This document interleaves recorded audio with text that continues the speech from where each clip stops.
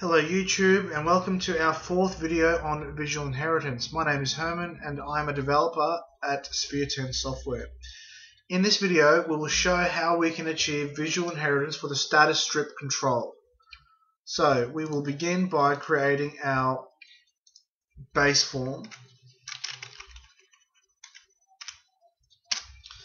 In our base form we will add a StatusStrip control. And what we will do is that we'll create two items on it. The first item will be a label called 11, and in the second item we'll make it a progress bar. We'll put it at 90%.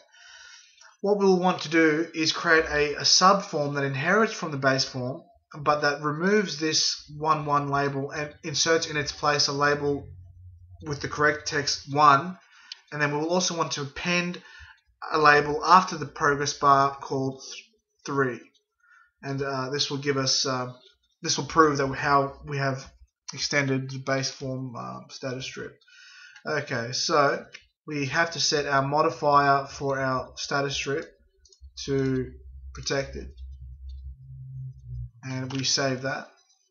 Let's run that to see our base form in action. Okay, so as we see, we've got a form with the 11, the progress bar, and it's not very impressive, but it's that's what we're up to now. Okay, so what we'll do is we'll create a subform. That'll be actually an inherited Windows form, and this subform will inherit from the base form. And as we can see here, it's the StatusStrip is locked down, which is quote a feature by Microsoft. What we want to do is work around that quote feature and be able to extend or change that StatusStrip. And the way we can do it is we drag a mergeable StatusStrip, and it always seems to dock before the base one. So what we just right click and bring it to the front, and then it allows the base one to dock first. So what we'll do is we'll create a label here called 11, and we want it to remove the merge action set to remove, so that when this merges with the base StatusStrip, it'll remove the equivalent. We also want to have a StatusStrip label 1, and we want to insert that at index 0, which means that this will be inserted at the beginning of the set of items. Now we'll also create another label, and we'll call that 3, and this one will be set to append, and we can append that at the end of the list. Okay, now we set the inherited toolstrip. We set it to what it is, the parent one.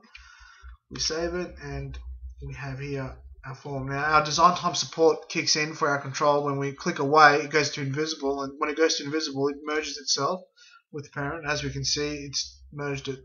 This is helpful for us in design time to see how if we've set our settings correctly in our sub tool strips, it won't actually affect the designer serialization of the base form. It's only there for our visual purposes. So let us now launch that subform and see if it worked, which in all probability it will. Here we go, and we have it here. The StatusStrip is now corrected by the sub form.